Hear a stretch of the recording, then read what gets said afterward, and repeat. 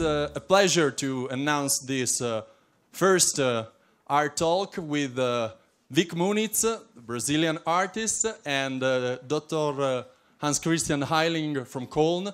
They will talk about art, but more, it will be the art talking. Is it correct?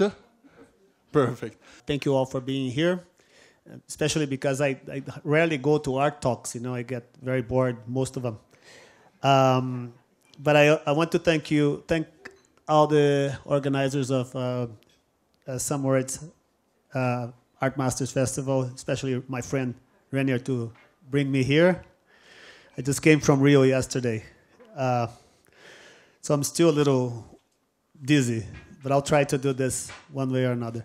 The work that Renier chose for the exhibition here, it's relatively unusual, you know, and I have a short presentation here that will show a range of strategies of actually, for the last 25 years, I'm trying to find different ways to say the same thing. It's actually to draw attention to process, draw attention to the way images are made, rather just from taking them as pure content. I am a student of Marshall McLuhan in a sense that I believe that the content of a medium is always another medium. And in a way, most of what images transmit to us is the way, is their status as images. And until we have an education capable of presenting this teaching us the grammar, teaching our kids the grammar, the structure, the nature, and also the miracle of what an image is, the wonder that they carry.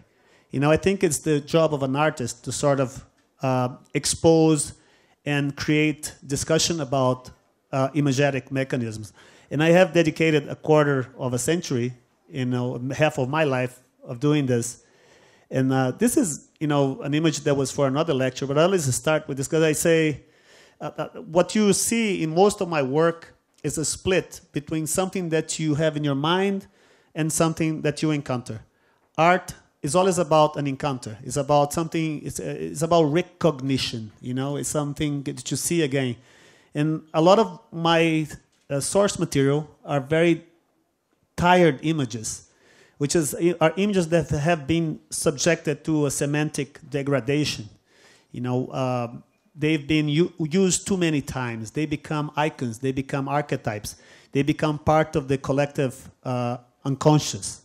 And then when you're in front of these images, you actually think more about them than you see them. You know, it's something that happens when you see, if I say Starry Night, everybody has a picture in their heads of the Van Gogh emblematic piece.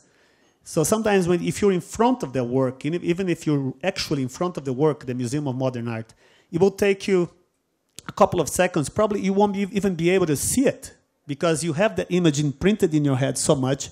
It creates a sort of a screen of meaning, of linguistic, semantic structure that really keeps you from seeing what the picture really is. In New York, if you go to a bar, you ask a guy, what do you do? The guy said, I'm an artist. And the first question that comes after that is like, representational or abstract? It's like you couldn't be one or another, you know?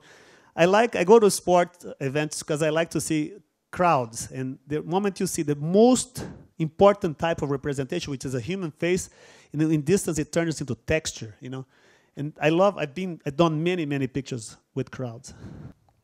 And this is another work that I've been doing with paper. It's a part of my most recent series, which is after I worked with garbage a lot recently. I don't know, I did a film about it.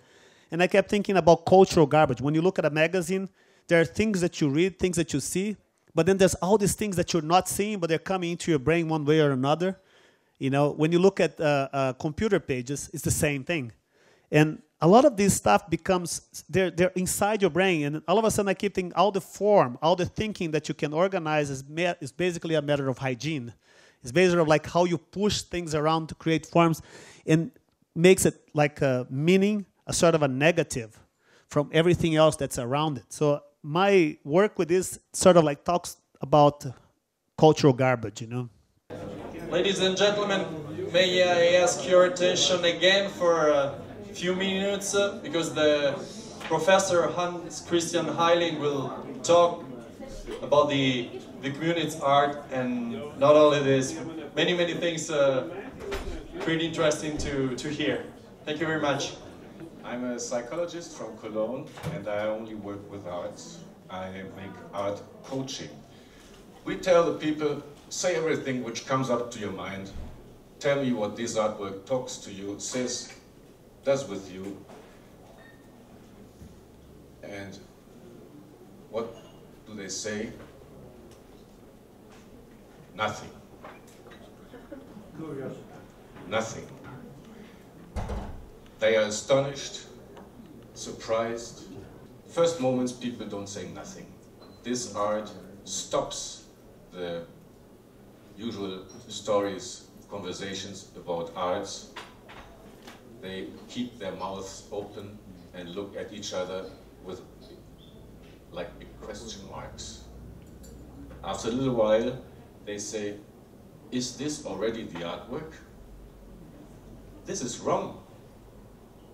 This is verkehrt, pervert. We are not used to this. We are used to something different. And we are really disturbed.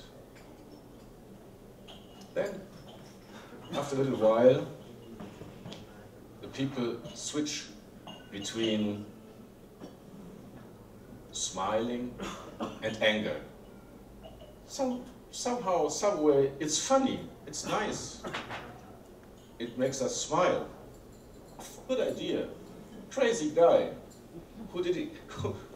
Who came this idea to his mind? But at the same time, people say, oh, this is a trick. It's only a trick. I don't want to have anything to do with this. And we physically feel the wish to go there and turn them around. We want to come back to what we are used to. We want to come back to the way of everyday, which he doesn't allow. He forces us to get into the wrong side. So we feel like, I want to get into the front door of a house, but they say, no, I don't let you in there, take the back door. He makes a fool out of me, people say, get angry, and want to get away from it. They don't like it. Usually in the museums or in the galleries, that's the moment when the people go away. But we tell them, please stay here, sit, and tell me what comes up to your mind. And when we really get into it, then things come up which the lady here said to us a moment ago. This is wood, a real thing. I can smell it. I see that somebody made these frames. This is handwork. We can see all these little marks, post-its. Somebody wrote things on the back side, what we don't want to see in the first moment. We want to see the front side, not the back side. But step for step we see, oh, this picture was there at home, it traveled, it visited this place, and we get into a story, a life story of this artwork. Is to actually, when you look at any image, try to figure out what are the gears behind it. You know, what do they look like, and what are the image, and not only what it's trying to do, but how does it do it, you know.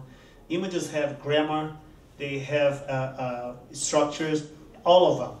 They have, this is their move, this is their aesthetic, you know, and this is the thing that we should just look for when we look at art, and when we look at media, when we look at advertising, and then we look at in images in general.